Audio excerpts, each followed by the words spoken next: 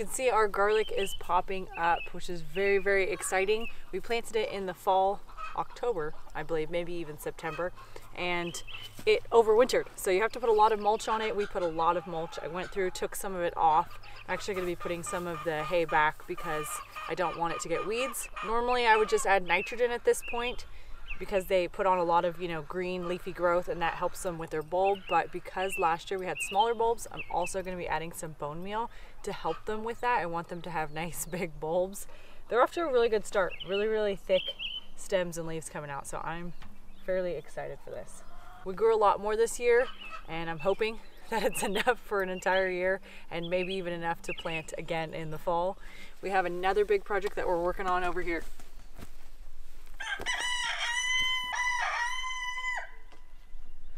Well, it probably doesn't look like much. It's pretty messy. This is a strawberry bed, and you can tell it's just really low. We haven't been able to add more soil to it because they're perennials. We started with 30, I think, little strawberry crowns, and we have so many now. I'm pretty sure we have well over 200. Eric and I need to really go through. We're going to dig them all up. We're going to pick the biggest crowns. We're going to put them back in rows, replenish the row, do lots of bone meal. I've had too much nitrogen here. We've had a lot of leafy growth, not as many strawberries. So it's going to take a while. It's definitely going to take a while. It's going to be a project for sure.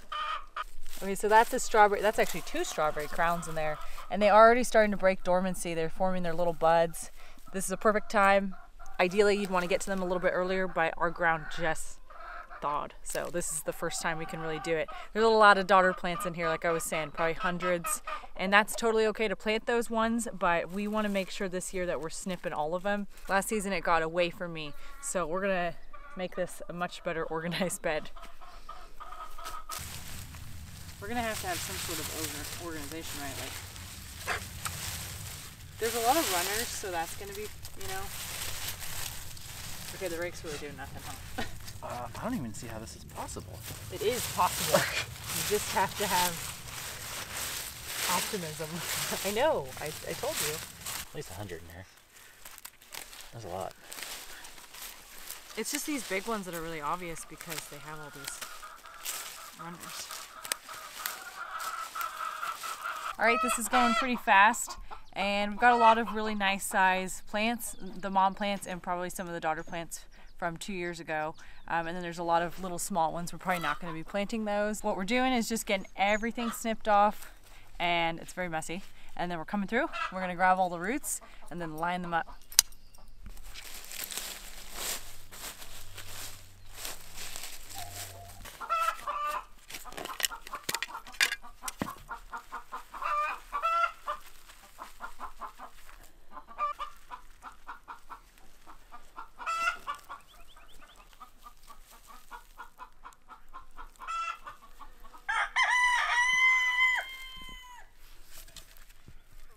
So this is one of those garden projects I thought was going to take forever, but I think we've been out here for maybe like 45 minutes or an hour. It's going pretty good. About halfway through digging them up. Really looking forward to strawberries this year.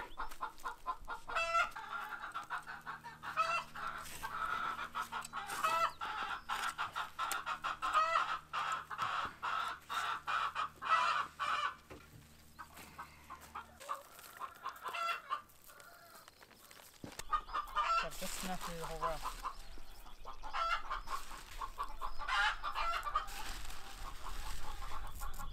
We got about 40 new plants planted, and they look really good. We've got a lot of extras. I don't know what we're going to do with them.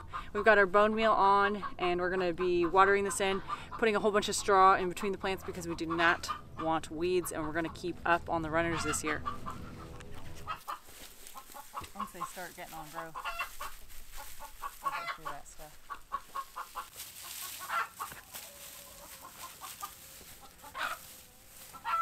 Well, we finished these strawberries and the garlic. We have a little bit of work to do in the high tunnel. It is just totally full in here with plants, and we want to plant our peppers in this row like last year. We want to do that in the next few days, so I need to clear out some space in here. We have a really glorious week of weather coming up, and all of our hardier crops like the cole crops can go outside. So we're going to move cabbages, kale, things like that outside and get them ready for planting out there.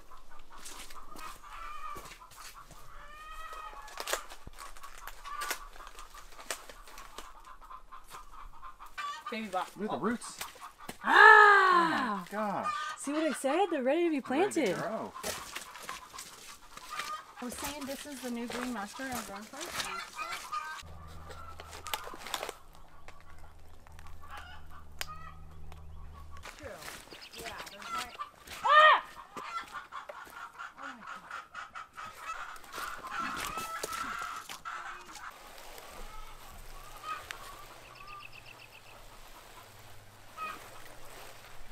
Okay, more hot peppers.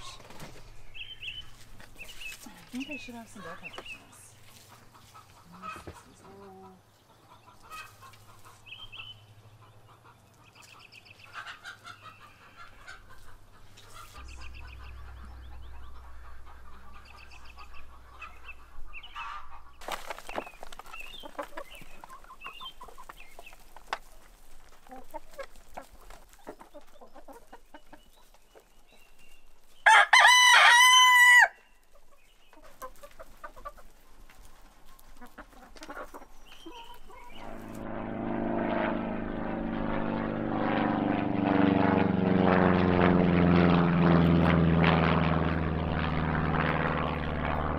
Good morning. We are doing some planting today, but we are first bringing out 5 totes of plants out to our high tunnel.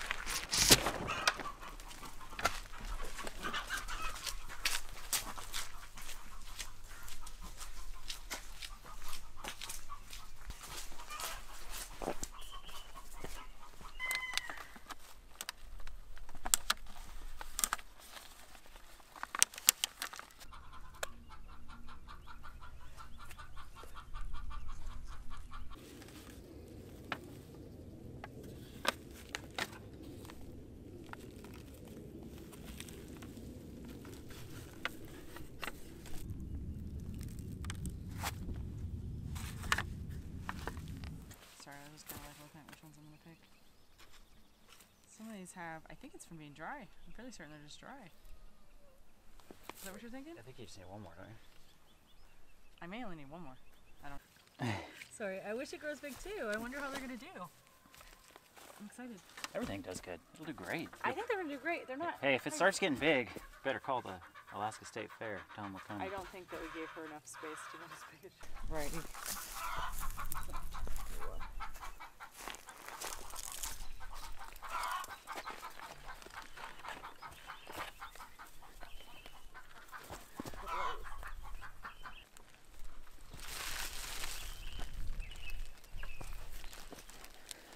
Extra fertilizer for the OS cross, right?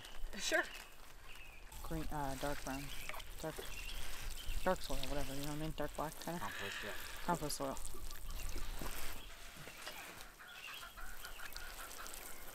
Don't move, bro. Don't move. You're not in the way. Do you see him?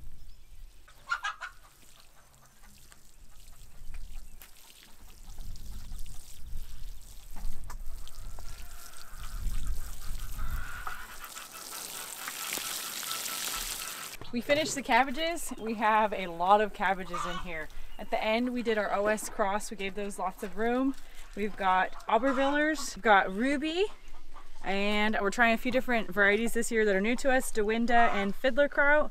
Then Copenhagen, a bunch of Copenhagens. I really like that one. It does great. I've got some Napa cabbage, a new variety for us. This is Red Express. And then we go to Presto, and we finish up the row with our cauliflowers. We're growing Snow Crown, Snowball. I added some Veronica cauliflower in the end, and another OS cabbage cross. Very exciting stuff.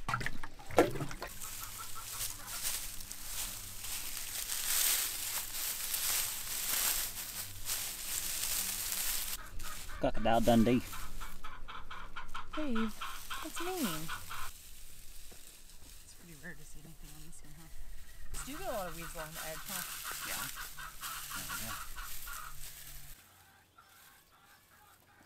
Now that's a row. Yeah, it looks great. Broccolis are in. We got some Veronica cauliflower and got some Brussels sprouts, and we're gonna hit those with the alfalfa meal, and then we're heading in for a snack. So we got a pretty cool snack we're gonna try. We've got some Ritz crackers and cream cheese. We wanted to try our smoked and canned 𝐒𝐢𝐦𝐩𝐥𝐿 this way, so we're gonna give this a try. looking forward to this stuff. We've already opened this one up and it smells really, really good. That one will get the fish head.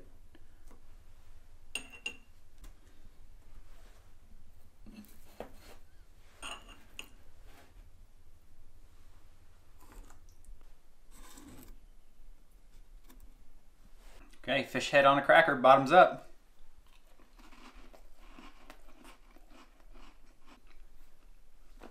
Really good. Tastes like a little like seafood, but it's really good. Try one. They're good. I probably wouldn't even buy them more. That would be really good on pizza or like a focaccia bread or a flatbread. I think salad. Oh yeah, for sure. That's good. Awesome. All right, next up we are working on planting a bunch of greens. We have mustard, tatsoi, baby bok choy, mizunas, arugula, spinach, you name it, we've got a lot. I like to call it our green row, and we keep it all in one area because that's the same spot that we plant our garlic in the fall. And these crops in general don't really last that long. They grow best in the spring when it's cooler. They definitely bolt with the longer light hours that we are getting. So it's super simple to have them all in the same area for harvesting.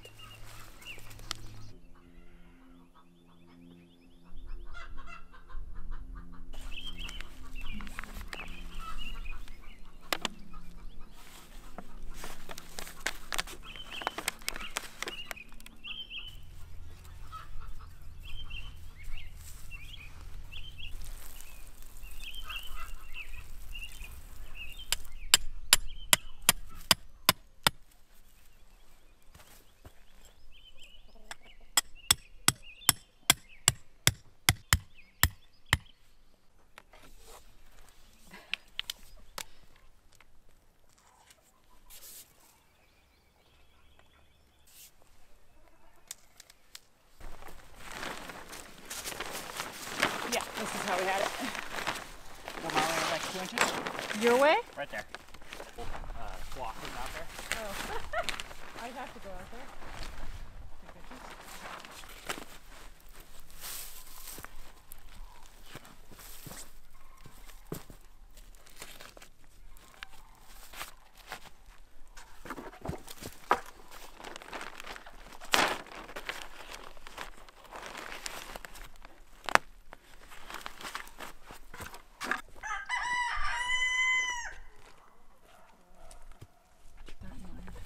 Is there a storm brewing?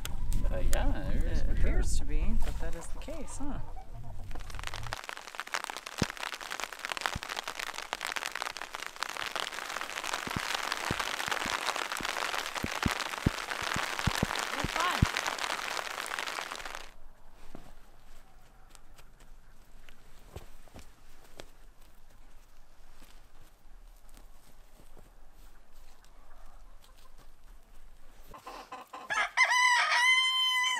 Is severely dirty, huh?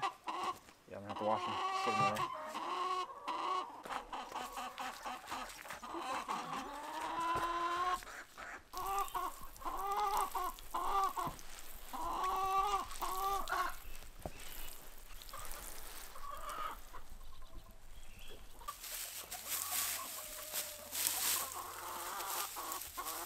Well, we both have worked up quite the appetite, and for dinner tonight, we're going Afghan style. We wanted to try something a little bit different. We're making a meal, I believe it's called a shack, A-S-H-A-K. I'm pretty excited to make it. Yeah, Afghan dumplings, we just wanted to try something new. And we had most of the ingredients. We're going to substitute a few of them and just try our best, but we're very excited for it. I'm going to start with the dough. Yep. One other ingredient that I don't remember. Flour. 2 cups water. Cool. We're going to start with 2 cups of flour and just a teeny tiny bit of salt and some olive oil. And these are called dumplings, but to us, or at least to me, a dumpling is more like a chicken and dumpling soup type of thing. But these are almost like a wonton wrapper that we're trying to make, so it's going to be like a little stuffed wonton wrapper. I'm going to add just a little bit of water, and we've got to get the dough kneaded for a long time, I think like 10 minutes. Well, the recipe calls for beef. We're using ground moose meat, and we got a leek.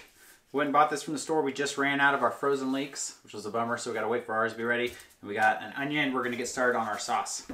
And let this dough sit for a little while, and then we're gonna be rolling it out. And I've got our last tomato sauce. So, good way to use it. So we're gonna saute our onions till they're almost done, and I'm also gonna start some lentils in this pot.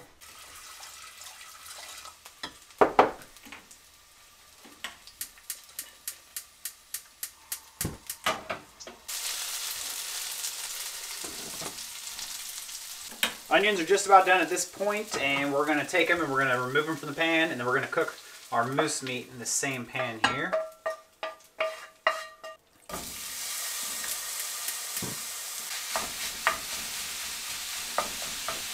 All right, we're gonna add the rest of our ingredients to this meat since it's just about done. We're gonna put the onions back in there.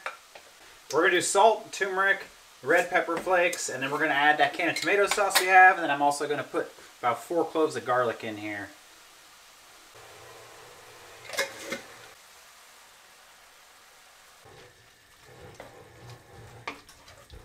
Okay, the sauce is tasting really good. I don't know if it's that turmeric or what, but we're gonna add our lentils in here because it's almost done. And then we're gonna get started on making our little wrappers for the dumplings and also the filling for the dumplings.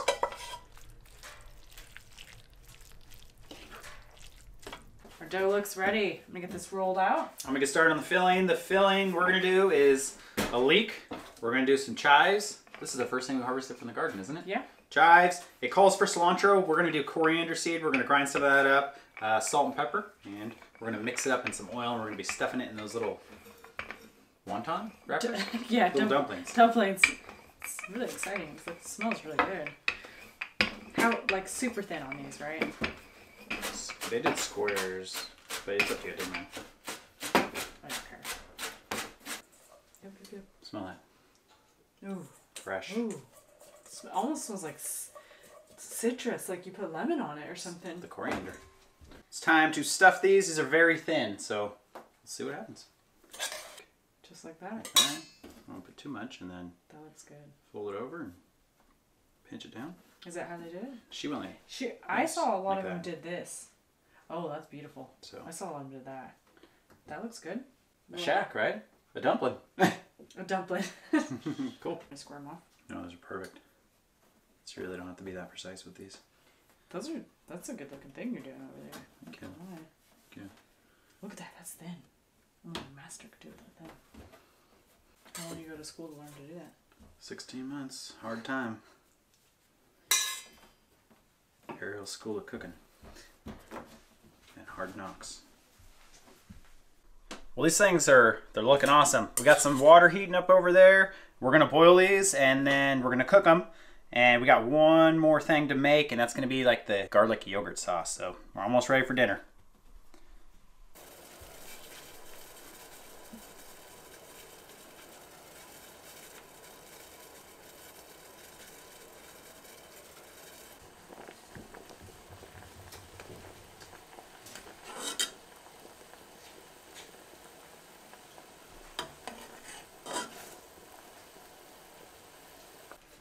So we're going to be plating these dumplings on like a yogurt sauce, and we're using kefir. It's a sour yogurt. And maybe a cup and a half. Oh my gosh. That looks good. I'll take a drink of that. Okay. A splash of salt. Everything's gonna be salty on a splash. The garlic? Garlic. That's how many cloves is that? Just 2? 2 small ones, mushed up. Eric mashed up some garlic cloves. So we're gonna add that in and try to really work that into the yogurt somehow.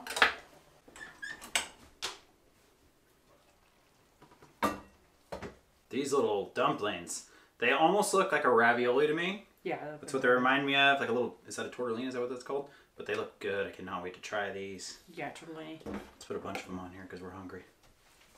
Interesting flavors.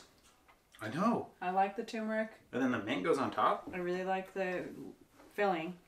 Yeah. And the yogurt, have you tried the yogurt with the garlic? No. No. The meat, we still gotta add the meat. Oh, I gotta These are fit beautiful. one more on there at least because these are good. It looks beautiful. It looks like a yellow. I think.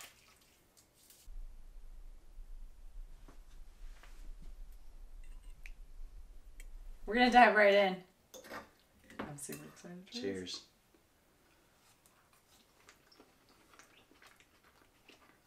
Man. I want to say I think I've developed like a sixth sense because every time I put food to my mouth now, my nose smells it.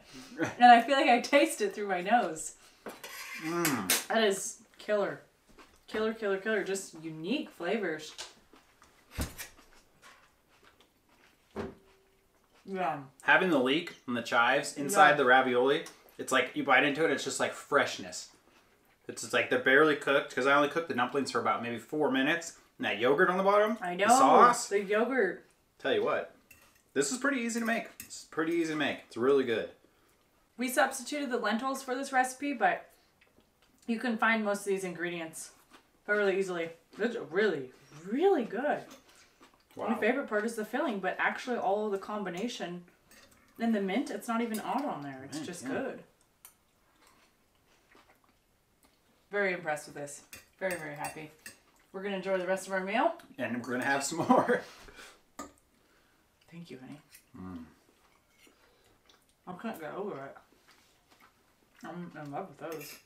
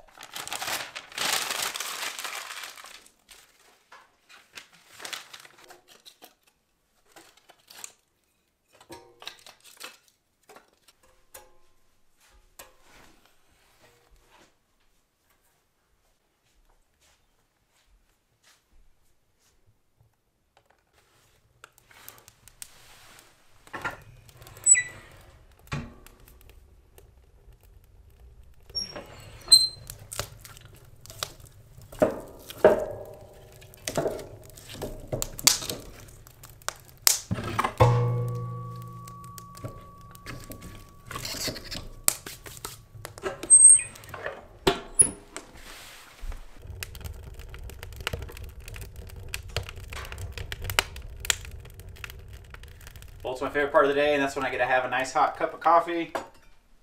So it's about 8 in the morning on a Saturday. And we had rain last night, but we're heading outside because we got some more work to do.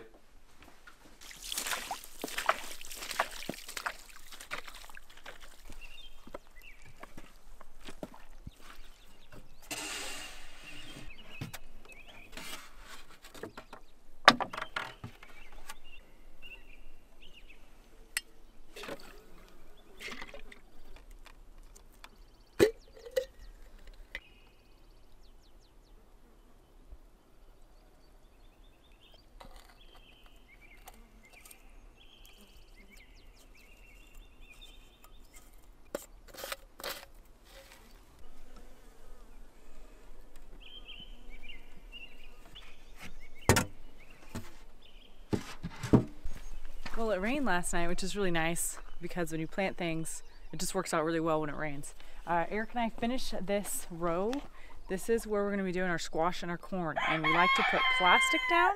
It keeps the plant's roots a lot hotter, and we also have these hoops because we're going to be covering our corn early season before it gets too tall. We planted a lot of things back here, finished up with most of our greens. We've got kohlrabi, purple green, some mixed kales. We've got dazzling blue kale. I really like that. It's an Italian kind, and some collards at the end. So this is a pretty exciting time of the year because we're getting all our crops out here for the year, and they start super small. This is a seed, most of them, and they turn into these big, beautiful plants by the end of the year. We went ahead and put some straw down, and I really like it as a mulch. I don't do it on all our plants, but I'm doing it to cut down on the weeds, to kind of prevent them from getting a jump start, since there are weeds out here and they typically grow first. This row is completely done. It looks great. Very exciting stuff. And we're gonna head into the high tunnel to plant some peppers today, and then we also have to direct sow radish seeds. I think what we gotta do is just watch out when we get to the rows. Go really slow. Oh yeah, let's What are we hitting?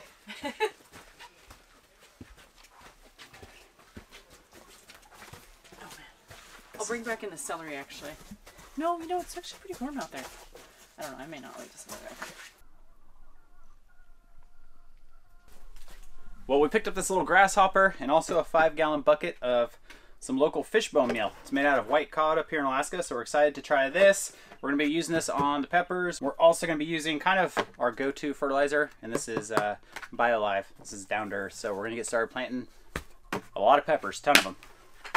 Oh, I hit her in the head. Well, we have 115 pepper plants, which is far too many, and we're kind of making a tough decision. I think we can plant in the 80 range. It's about how many we did last year. It's very, very tight, but it works really well. We usually do really well on peppers in this high tunnel. Gets a little tricky with the aphids, but we're able to combat that. We've got banana peppers. We have a bunch of hot peppers, jalapenos, and serranos. Anaheim, we're growing quite a few bell peppers. Those do really well in here. And all in all, we really like pepperoncinis. We really like the hot peppers, and we just never seem to have enough. We always seem to have a little bit too many of the bell peppers, so we're going to try to cut back on those a little bit.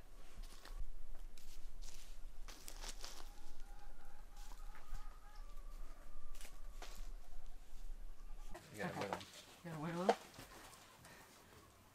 Man, I love these clear cups. They like totally make it so you cannot overwater.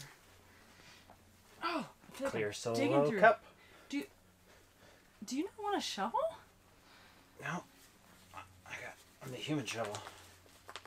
No, this isn't too tight. This is perfect. Yeah, Somehow we like we've done it tighter. we're like the masters of planting it tight. Right, we got a small house, we got a small high tunnel, we got a lot of Yeah. stuff comes out of here, so it's all good. I know, I'm just. When'd you water them yesterday? I don't know. You gotta water them really well when you put them out here because they can get so hot when you're not paying attention. Look at that nice beauty right there. Oh, there's 90 degrees or something. Yeah, it's just dry. Dry as a bone. That's okay. The tomatoes have really held their water now.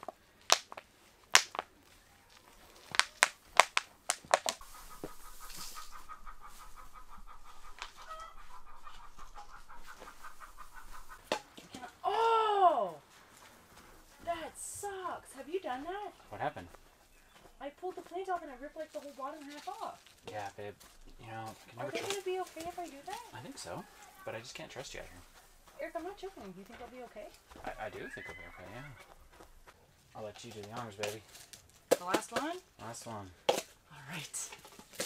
Alright. Dang, good job. You really massacred the row. That's good though, because I need that to get these. We needed it. It was too dry. I should have really worked it a little better.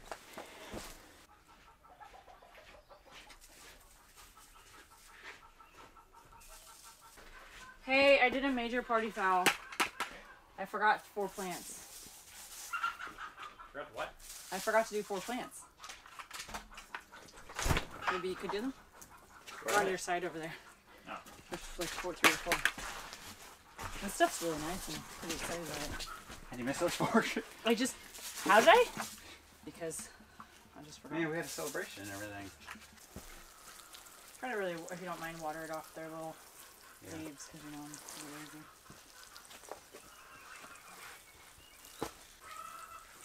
That almost sounds like a jersey. It does. We were out there Yeah, didn't we? earlier yipping.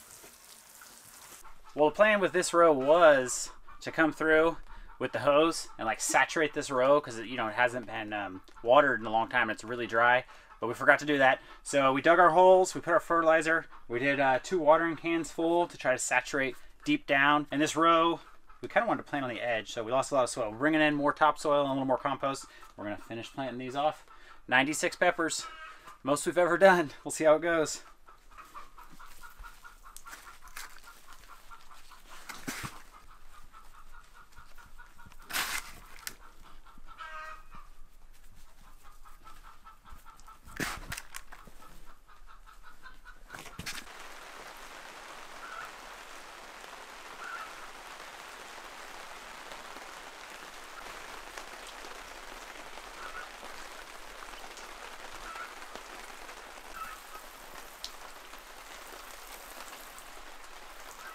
We finished up in the high tunnel. We put some straw over the tomatoes just to help suppress the weeds. Since the peppers are so densely planted, I'm not worried about it. We have to do our radishes tonight, and everything else is looking really good. We've got about half the garden planted, and that means we have about half more to go. Pretty exciting, mid-May, and we're chugging along.